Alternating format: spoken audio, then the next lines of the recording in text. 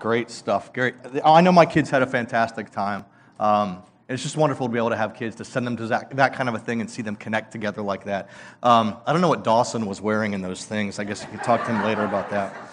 Anyway, great week. Lots of God-anchored relationships and bonds are established and deepened in weeks like that. Well, in case you've been hit or miss this summer, that's what happens in the summer, vacations, all that kind of stuff. We've been in a message series we're calling the 7 Deadly Sins of the Digital Age. And we've just been having some fun by taking that list of the 7 deadly sins that so many of us are familiar with and assigning a social media platform to each of them just for the sake of discussion and to get us into the topic each week. We used Facebook to talk about pride. We used Instagram to talk about gluttony. Last week, we used LinkedIn to talk about greed. And coming fresh on the heels of our high schoolers' experience last week, what better time to talk about probably the biggest social platform of choice for the teen generation, and that is Snapchat. And we're going to use Snapchat to talk about the sin of lust this morning. Now, let me just say this, okay? If you're a parent here this morning, maybe you have kids sitting with you and feel like, I don't know if I'm ready to let my kids hear a message about this, let me just offer a few things, all right? First of all, we're not getting graphic this morning, okay? I'm not going to be getting any more graphic or detailed than what you can find yourself by opening up the Bible and reading some stories. However, if you've read some of the Bible stories, maybe that's not much of a consolation. There's some raw human stuff in God's Word. But also, I just want to encourage healthy and God-centered family dialogue about issues like this. Families are a safe, great place for these kind of discussions. Because if your kid is in middle school and they haven't heard anything on this topic yet, I promise you they're hearing it from somewhere else. And they probably have been for a few years. All right?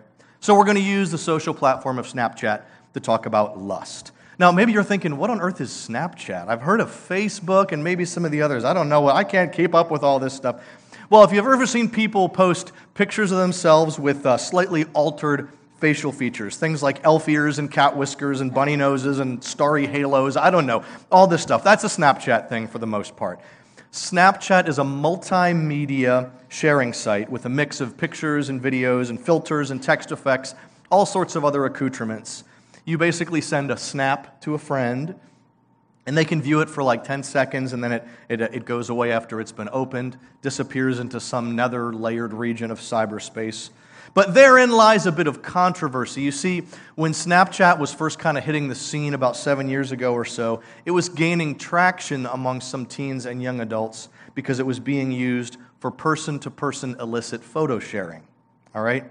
With the idea that since the images are only seen by 10 seconds and then they vanish from cyberspace, or so they were led to believe, that no one would see traces on the sender's phone. So it caused quite a stir, understandably so. The Snapchat of today has moved well past the early reputation and become for teens and some young adults basically what Facebook is for us old folks. But the early reputation is enough for us to be able to use it to talk about the deadly sin of lust this morning. We've been working with a definition each week. Let's use this one for lust. Lust is an intense, self-gratifying longing for an object or circumstance. Let me pause for something very much worth noting when I say that definition. And this is a common thread in what are often called the disordered desires within the 7 deadly sins. Sins like lust and gluttony and greed are where we take something that God has provided for our use and for our enjoyment, things like money and material goods, food, sex, whatever, and we twist those things. We disorder the desire connected to those things, and we make the pursuits of them into our master, our treasure, our God. And when they're twisted away from God's way for us to enjoy them, they become tools for destruction. That's what gluttony does, that's what greed does, that's what lust does, okay? So here's one of the patterns that we've seen develop through all of the sins we've looked at so far. It's the term self-gratifying that's in that definition, right?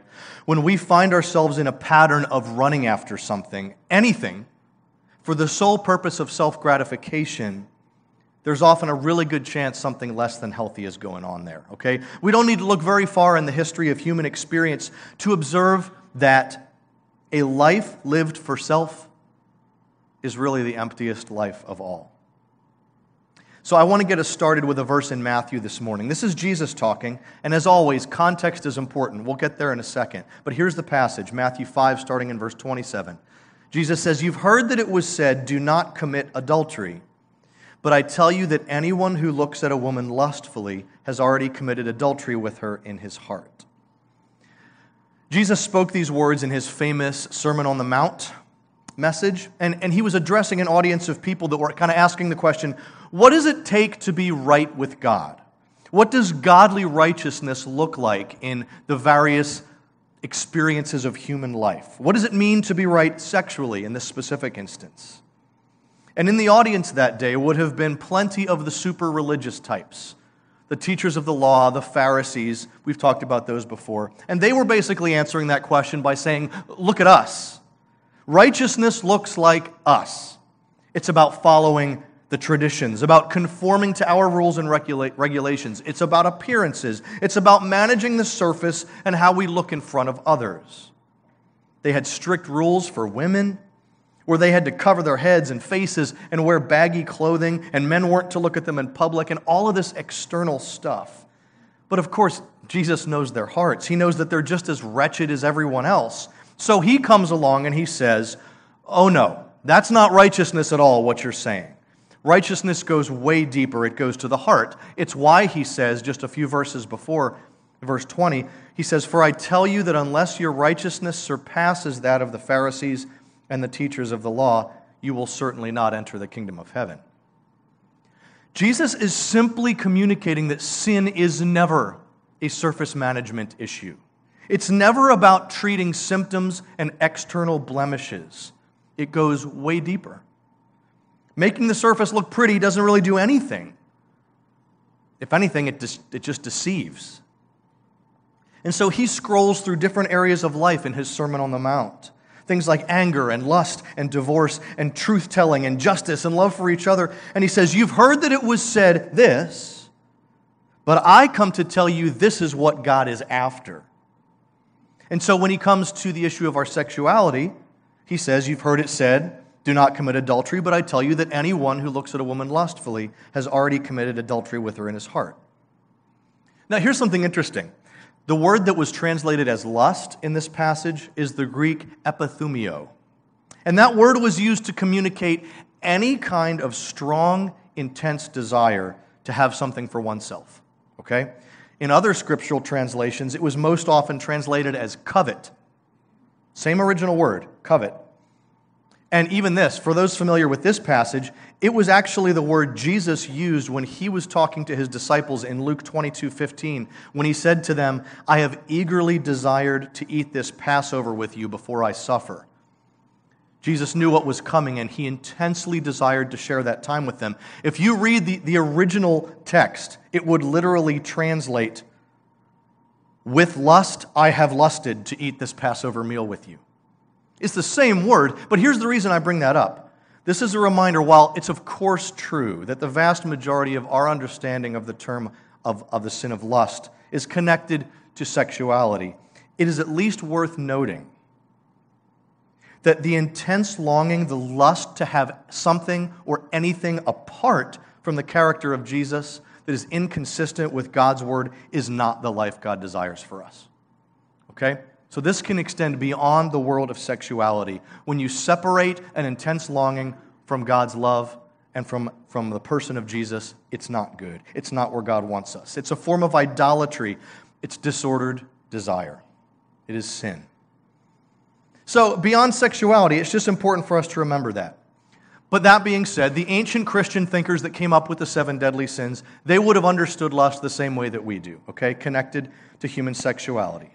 And so Jesus drops that line that we read in verse 28 during his Sermon on the Mount. Anyone who looks at a woman lustfully has already committed adultery with her in his heart. And everybody who would have heard that gasped. You see, here's why. The Pharisees divided the world basically into 2 categories. There were the adulterers, those who had observable problems sexually, and then there were the non-adulterers, like them, or so they claimed, who didn't have such sexual problems. 2 categories, that was it. And Jesus comes along and he says, if you think you're right before God sexually simply because you've technically never had an affair, you're wrong. The truth is we all have problems controlling our urges and our desires, our lusts. Now, don't get this wrong. Jesus is not communicating that committing adultery in our hearts is exactly the same as having an affair. Obviously, there are very different consequences. He's not saying if you thought it, you might as well do it. No, the act of committing adultery, obviously, it includes everything going on in the heart, plus layers of intent and follow-through, deceit, betrayal, the breaking of a promise, the damage to a family, the deep hurt to a spouse. So claiming the two are one and the same is never what Jesus was trying to communicate in any sort of legalistic way. His point is this. If we think we are sexually righteous simply because we've avoided some lawful definition of adultery, we're wrong. Even to have one lustful thought, one sexual fantasy, one brush with pornography violates God's standard, which puts us all in the same boat. That's the point. We're all fallen. Jesus wanted to put an end to all of this self-righteous judgmentalism. He makes it clear we're all fallen. No more righteous versus unrighteous Pharisaical garbage. He levels the playing field. We're all sinners. Let's start there. That's what Jesus is doing here, okay? And that's where all of us need to start in dealing with the sin of lust. This morning, we're all fallen, okay? Whatever your lustful pleasure is seeking, whatever self-gratification you find yourself tempted to flirt with, we all have a decision to make on whether we will choose to feed and cultivate our sinful tendencies or whether we will let God help us starve and battle them. Because it's not the attractiveness or the pleasure of the thing that's the sin, it's the feeding. It's the steps that begin to take action toward that thing. And as we all know, sexuality is a place where the sin of lust has dumped so many hearts and lives off a cliff. I mean, we've heard it a million times. It's everywhere. We can't get away from it, right? TV, music videos, movies, advertising screens, billboards. We hear it in our music. It stalks us on the internet. The images fill our mind. They occupy our thoughts. What is it about sexuality that can dominate us like that? Well, to help us recognize and deal with that tendency in ourselves, we're going to use a pivotal story in the life of King David to talk through kind of the warning signs, the temptations, and ultimately how to be able to look for truth and healing. Our story is found in 2 Samuel chapter 11, if you want to open your Bibles or the Bible apps on your phones and follow along this morning. Now this story, it reads kind of like a tabloid scandal from out of the British royal household. But in this story, King David is the one with the self-gratifying wandering eyes, the wandering hands and heart. And the results are explosive. But I want to use this story to kind of caution us to the steps that feed the destructive tendencies along the way. Because that's what we too often miss. We don't recognize it until it feels too late. And ultimately, we can look to this story to see what needs to happen in order for healing and restoration to begin to take place. I think we can all find a lot of wisdom and application for our own lives as we watch this story unfold. Look at how the chapter starts. 2 Samuel 11, first verse. In the spring, at the time when kings go off to war, David sent Joab out with the king's men and the whole Israelite army. They destroyed the Ammonites and besieged Rabbah, but David remained in Jerusalem. Up to now, David's rise from shepherd boy to being crowned king of Israel has been meteoric. He captures this tiny hilltop citadel from some Jebusites, turns it into his capital city, Jerusalem. The surrounding nations, they're falling like dominoes before him, and maybe that rush of power goes to his ego. Maybe he's thinking, nothing is beyond my reach. The king is so confident of his power and his position that when spring comes, traditionally the time when all kings go off to war with their men, David stays behind, alone, in Jerusalem. He lets his generals, and all his military men do everything and go out and fight the battle. He sits back and says to himself, it sure is good to be king. But that's his first mistake that we can all learn from in falling into the trap of lust. Opportunity. David is alone. He is isolated. This opens wide the door of opportunity. There's nobody to say no. No one there to hold him accountable. Nobody to suggest a different path. He thinks no one is watching him. And so isolation provides the opportunity for temptation. There's a lot of programs for alcoholics that warn one another with this common acronym, HALT, H-A-L-T. They say, watch out for trip-ups if you are hungry, angry, lonely, or tired. It's because these conditions are the fertile soil for opportunity, for temptation. And David's isolation is the perfect setup for what happens next. It's the evening. The palace is quiet. Maybe David's restless. He rises from his bed and he walks out on the flat roof of the palace. Now, there's archaeologists that have looked into the layout of Jerusalem. And there's kind of a royal house that sits up high on the hillside at the highest ground, and the homes are all built into the slope going down. The royal house would have had a clear view over all of the town, all of the city. So it would have been a pretty common design back in that day. It says, starting in verse 2, one evening David got up from his bed and walked around on the roof of the palace. From the roof he saw a woman bathing. The woman was very beautiful, and David sent someone to find out about her. The man said, she is Bathsheba, the daughter of Eliam and the wife of Uriah the Hittite. So from his perch, the king notices a woman taking her evening bath below. She's unaware of the eyes that follow her every move from up on high, taking in all that they can drink in. A hunger starts to burn in the king. He should go back to bed. But he lingers a little longer.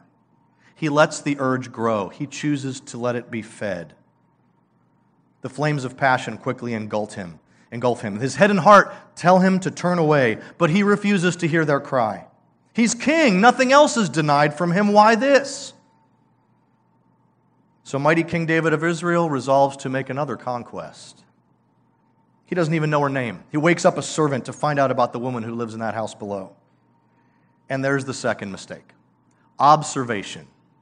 Temptation often enters through the eyes, although it obviously can connect through any of our senses.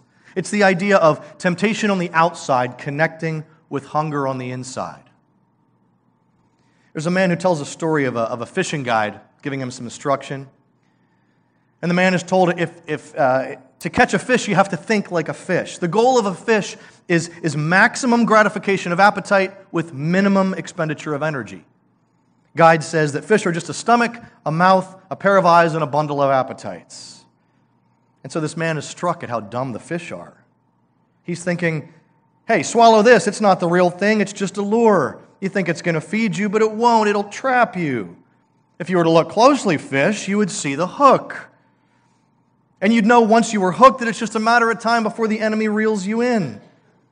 The man thinks you would think fish would wise up and notice the hook, notice the line, notice that every time one of those hooks gets bitten, their friend disappears out of the water, never to return again. But they don't. They never learn.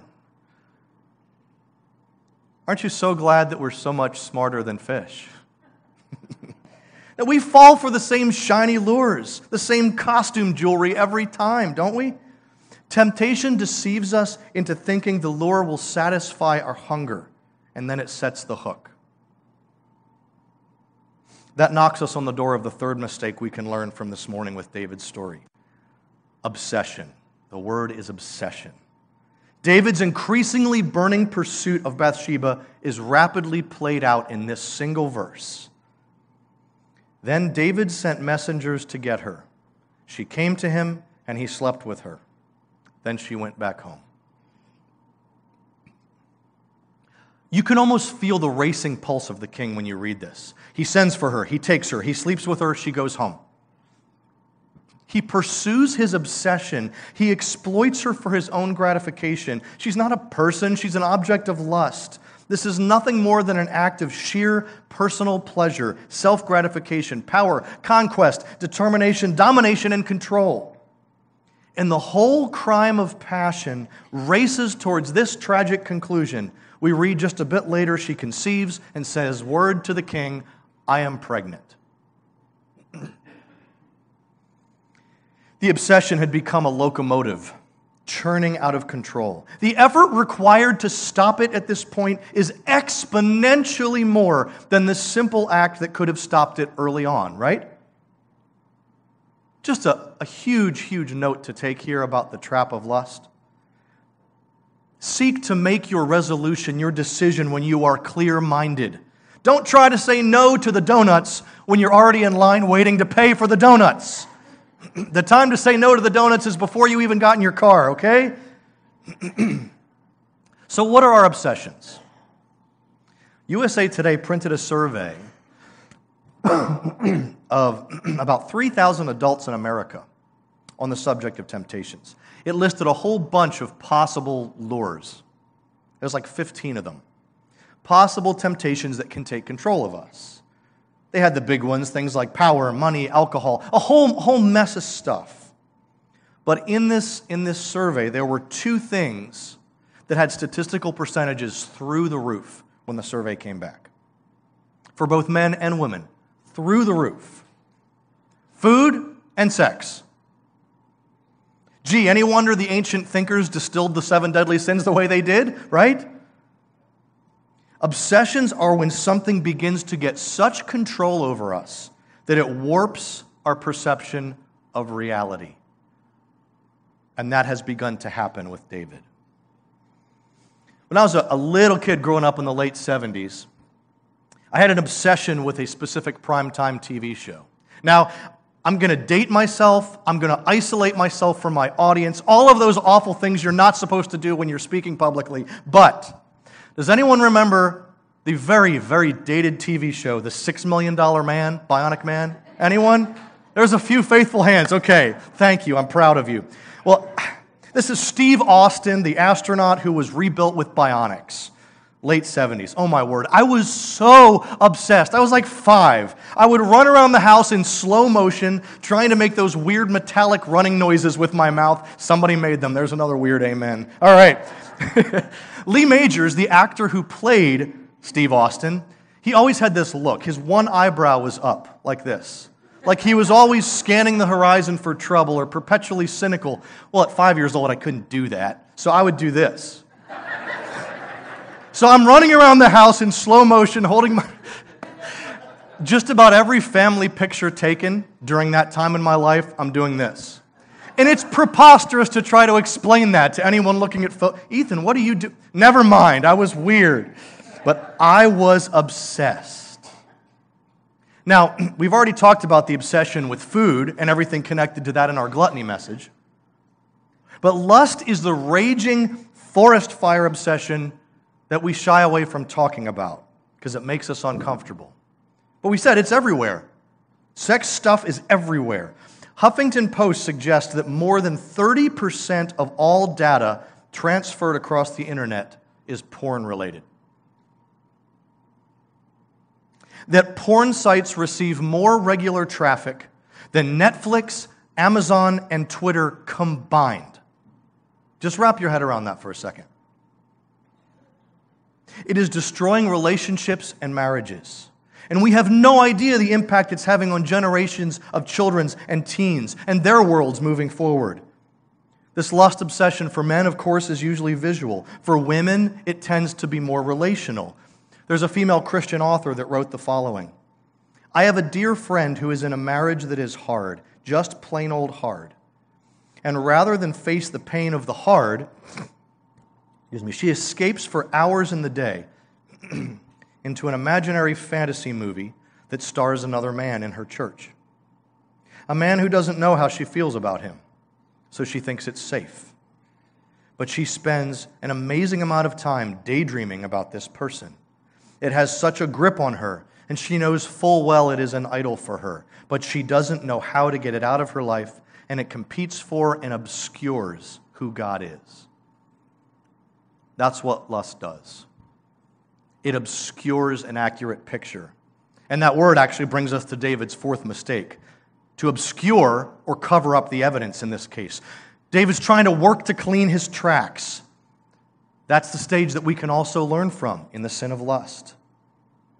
David, the man of action, immediately devises a cover-up. The king immediately calls her husband, Uriah, back to Jerusalem. You'd think that's the last guy he'd want to be talking to, but he calls him back. He's king after all, right? He can do what he wants. He calls the shots. David reasons that Uriah, like all soldiers on furlough when they're given a break, will want to sleep with his wife. So Bathsheba's pregnancy will be attributed to him. Right. So David tells him, go down to your house, Uriah, wash your feet, have a good evening, you've earned it. Gives him a wink and a slap on the back and sends him down. Except Uriah doesn't go home. It says in verse 9, but Uriah slept at the entrance to the palace with all his master's servants and did not go down to his house. He sleeps at the entrance to the palace with the servants. David's like, dude, why didn't you go home? You just came back from an extended time of grueling battle. And here's what Uriah says, verse 11.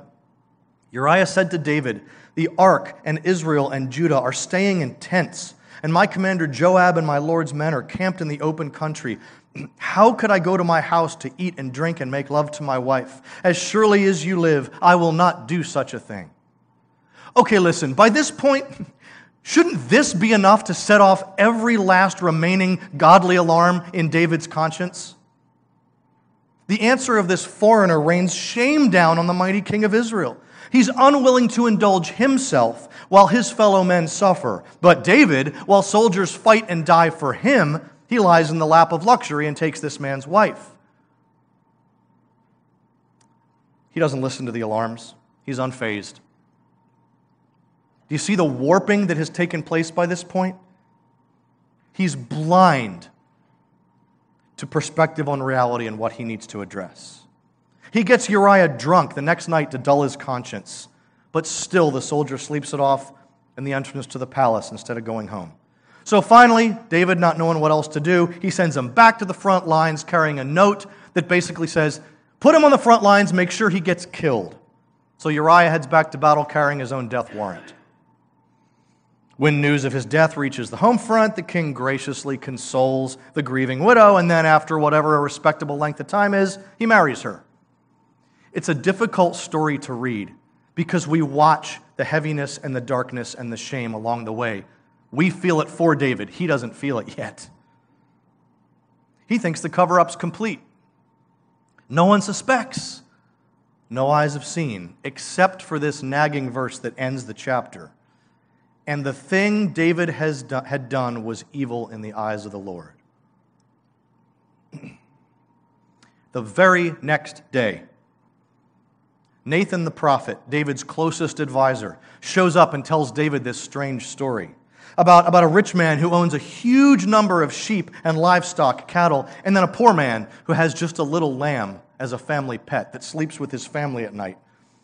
When a friend from out of town visits, the rich man doesn't take one of his numerous sheep or calf or anything, but instead takes the little lamb from the poor man and sacrifices it, has it slaughtered.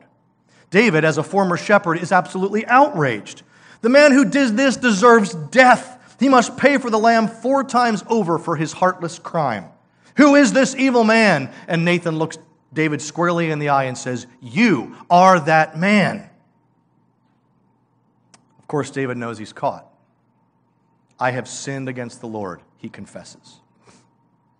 It's the first thing David has done right so far.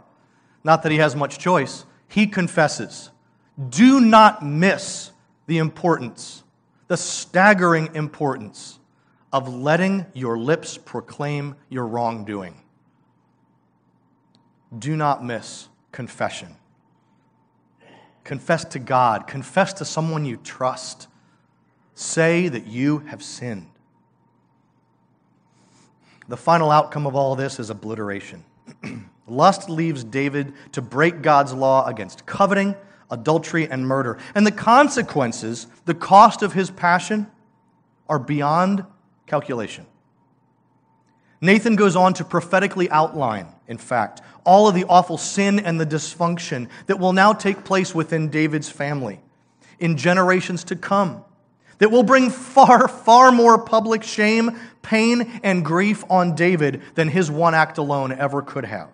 What starts off as a hunt for pleasure unleashes a chain reaction that leads to family dysfunction, pain, and death. Because that's what sin does.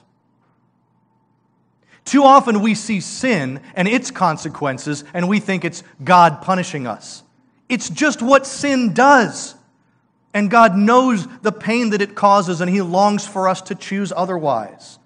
It's why God longs for us to be willing to grab hold of His far better way through the abiding presence of His Holy Spirit to guide our steps. Sexuality, like all of God's gifts, is designed for use within God's storyline, not the storyline we choose for ourselves based on our desires. Misuse leads to wounding, to danger, to complexities and difficulties that can last generations. And that's not supposed to sound like a threat. It's just what sin does. The church hasn't always done a good job of clarifying that it's not a threat. You see, sex was never a bad word. Sexual sin is no more or less a sin than any other.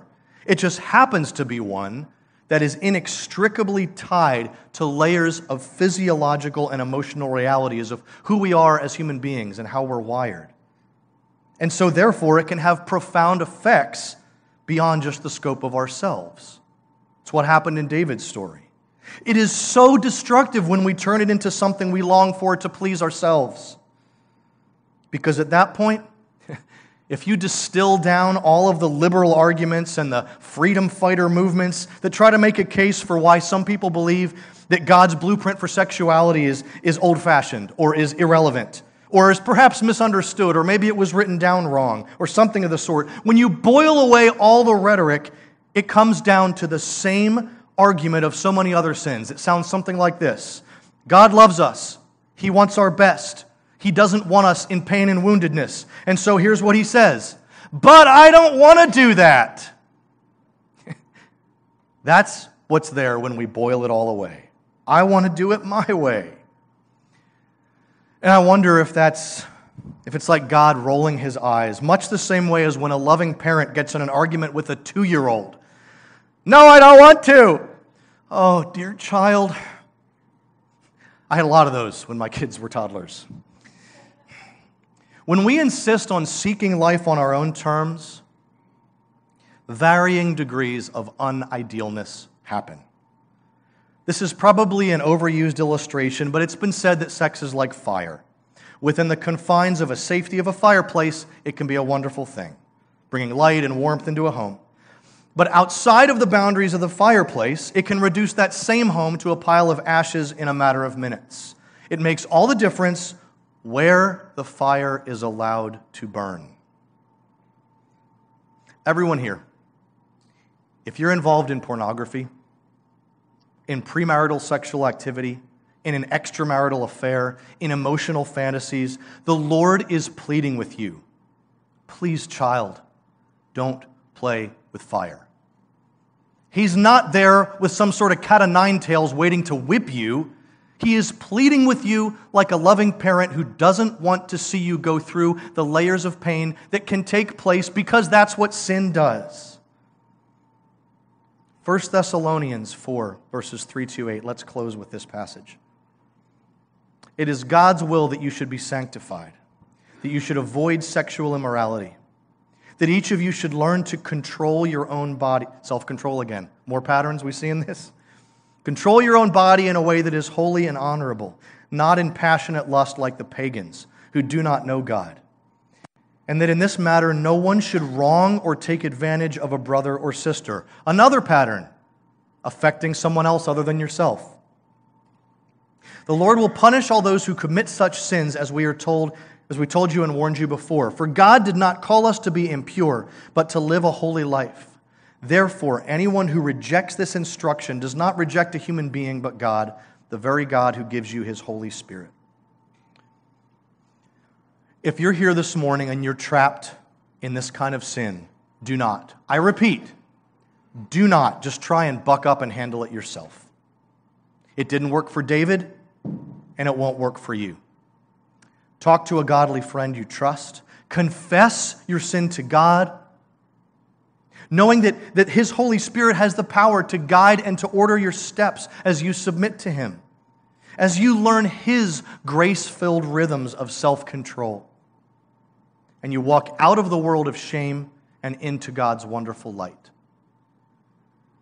We're going to close by taking communion together, as we do many weeks.